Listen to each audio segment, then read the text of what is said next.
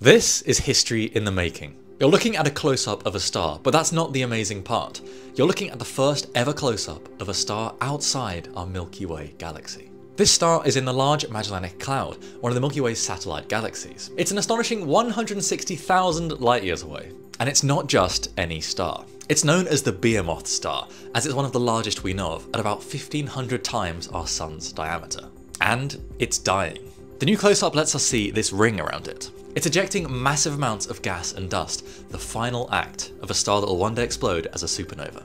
Astronomers have been intrigued by the star for decades, but had to wait for technology to advance before they could study it up close. They capture this image through a technique that combines data from 4 huge telescopes, allowing them to act like a single 50-meter wide scope. The new work revealed that the star has become significantly dimmer over the past 10 years, likely because of all the material it's shedding as it nears the end of its life. So this amazing image isn't just technological history in the making.